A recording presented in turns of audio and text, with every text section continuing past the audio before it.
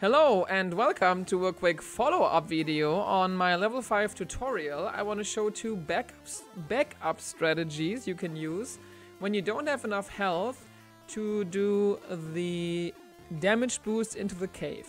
So if you come here with 2 HP, you need 3 HP to do the damage boost. So if you have 2 HP, you can just do everything normally and then go here on this little island and collect this backup health. And then hopefully not get damaged. And then you can just damage boost through anyway. Very good. But what happens if you only have 1 HP? So let's get damaged by the squirrel intentionally. So we only have 1 HP now, so we can't do the damage boost.